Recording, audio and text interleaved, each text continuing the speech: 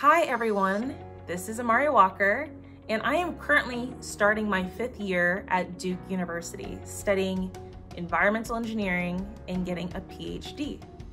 So a lot of my friends and family have asked me, what does it mean to get a PhD in environmental engineering? And what do you do on a daily?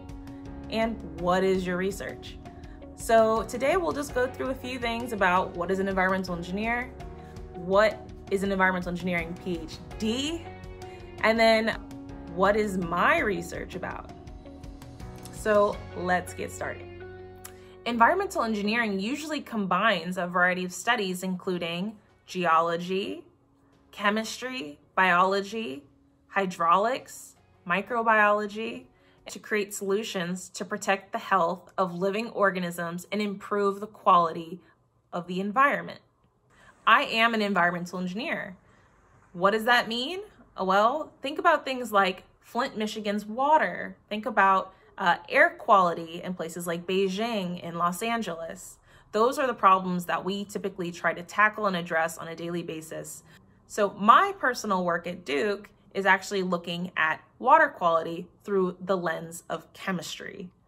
In other words, I am an environmental analytical chemist and an engineer.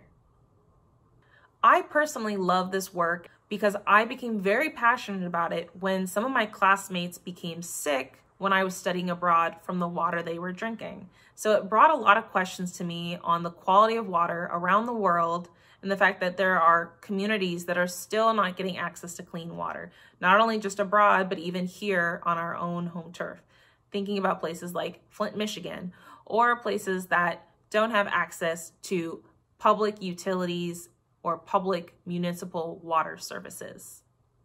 To get an environmental engineering PhD, it's broken up into a few sections. The first is to spend 2 to 2.5 years finishing up coursework. So you have to be an expert in the field of environmental engineering. So that means taking classes in transport, in chemistry, microbiology, modeling, and whatever else you think best fits your research. Once you finish with that coursework and become, an expert in that area, you have to dive into the literature of your field. So you spend almost your entire PhD reading up on articles and what's previously been published by the scientific community. So a day in the life of a PhD student who's finished up past their 2nd year usually comprises of going to the lab. Pre-corona, I was going to the lab like a normal 8 to 5 job and doing research. What I do on the day-to-day can be separated into 4 main parts. The first part is read. I read the literature to understand what has been done and what can be done to improve that work. That way I make sure I'm not recreating the wheel and doing something that doesn't add value to the community. Now, the second thing that I do is start an experiment or do field sampling. Field sampling usually comprises of going to a lake or an ocean or even a mesocosm and taking samples like samples of water, sediment, fish, plants, you name it, so that I can understand chemicals being released into that environment. Now, benchtop studies are typically done within the lab, and they're just short-term projects that allow me to study the release of chemicals under a short time frame. I expose plastic to a variety of conditions like temperature, light, or even turbulence in order to understand what chemicals are being released and how fast they're being released in relation to these variables. The third thing that I do is I prep and analyze samples.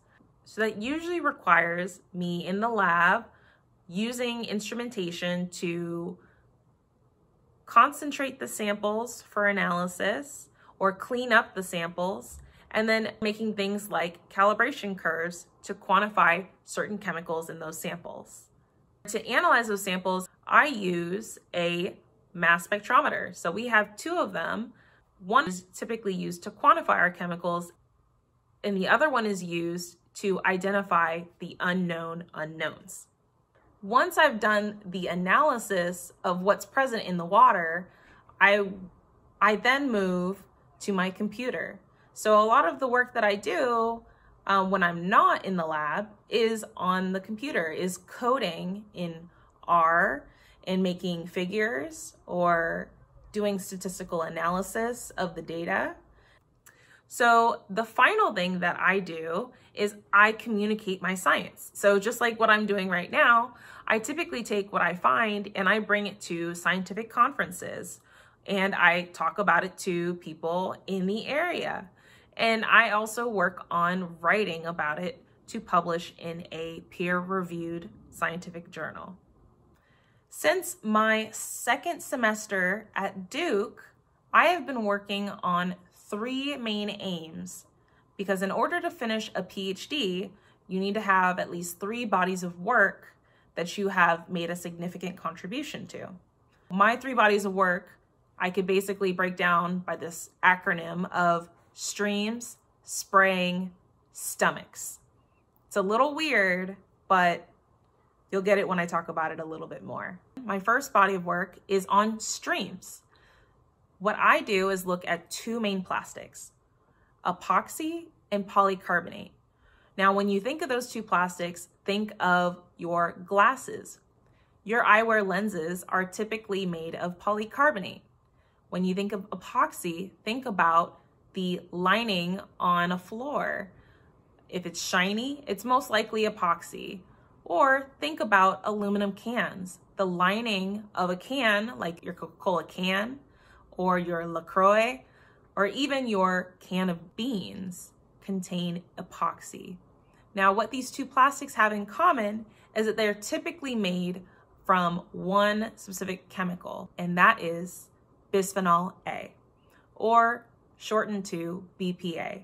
Now, some people may have actually heard of this because they see water bottles or baby products that write all over them BPA free. BPA is typically the building block of epoxy and polycarbonate. One of the reasons why it's important to study is because they've shown that BPA can be potentially carcinogenic, can affect reproductive systems for humans and other animals. My main work in streams is to take these 2 plastics and expose them to a variety of environmental factors. Things like exposing them to light, or exposing them to warm water versus cold water. And then looking at things like turning the plastic into a microplastic. There's a huge difference in the release of chemicals based on how small the plastic is. And so we want to be able to actually quantify that and understand the impact on when plastic becomes microplastics.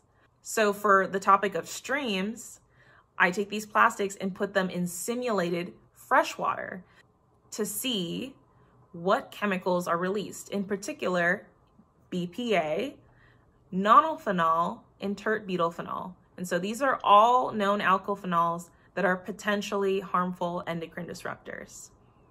For my second body of work, spray, I look at plastic that is sprayed on the coastlines. So some people don't know that our coast, whether it be lakes or even the ocean, can undergo different forms of erosion. And some engineers have come up with some creative ways to try and prevent that from happening. And that is usually using a form of plastic, whether it's polyurethane or polypropylene. So I look at those 2 plastics and expose them to what's called a mesocosm environment and a benchtop experiment that mimics a freshwater system, again, kind of like streams, and see what chemicals are present in that plastic and are being released and how they are changing when they are inside the water, because it's not just the original form that stays in the water. Once they start interacting with other constituents, they can change. When you expose them to light or to air or to soil or dust particles, these chemicals can undergo a variety of transformations. Some of them are good, and some of them can be potentially more harmful than the original product. So my goal is to identify these chemicals and quantify them the best I can. For my third topic, stomachs, which is kind of weird, but that's exactly what I'm doing.